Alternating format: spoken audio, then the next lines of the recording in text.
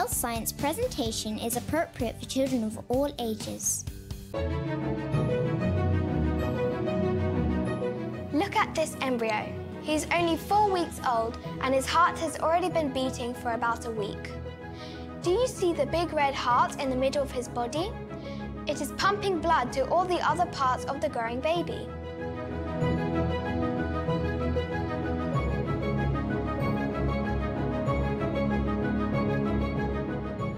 You can't tell by looking if these babies are boys or girls until they are about 12 weeks old.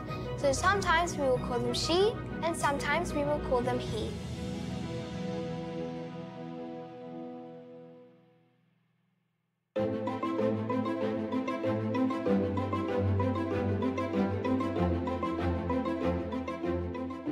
As we learned earlier, the baby is called an embryo until it is 9 weeks old.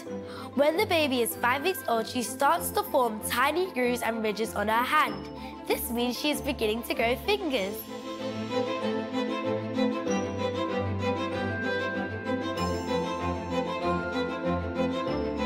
Nerves also start to grow into the hands and legs during this time.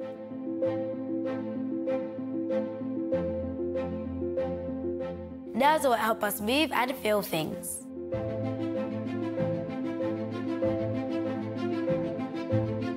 You're probably wondering what this round balloon-like shape could be.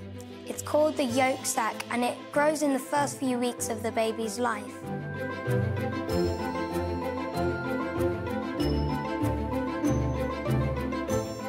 The yolk sac does many things to help the baby grow, but one of the most important is to make blood cells for the heart to pump throughout the baby's body.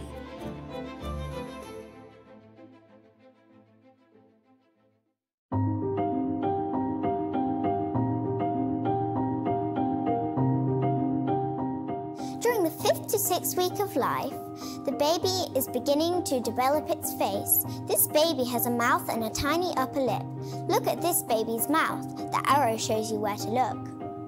This baby also has an early nose, eyes and ears. 6 weeks is an exciting time because this is when the embryo begins to move.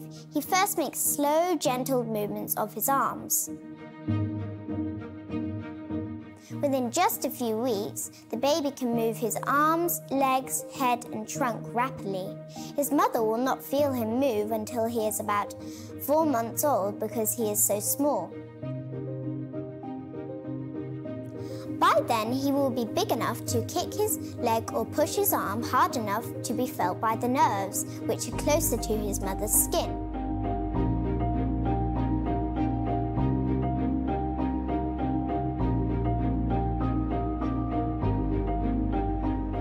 Another wonderful thing that happens at 6 weeks is the baby's brain becomes active.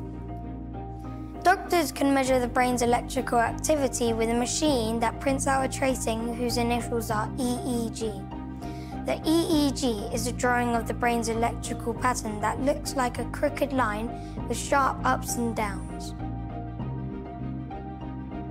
Everyone has their own special EEG pattern, and they begin to form while they're still just embryos inside their mother's wombs.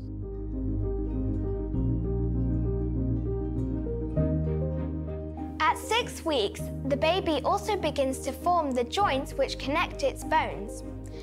Our joints are the places where 2 bones meet, and special connective tissue at our joints allows our bodies to bend. Our knees and elbows are 2 examples of joints. The baby's joints develop so quickly that they look like adult joints by the end of the 8th week. It is very important that the baby moves around inside his mother because exercise helps grow his bones and joints and even his muscles.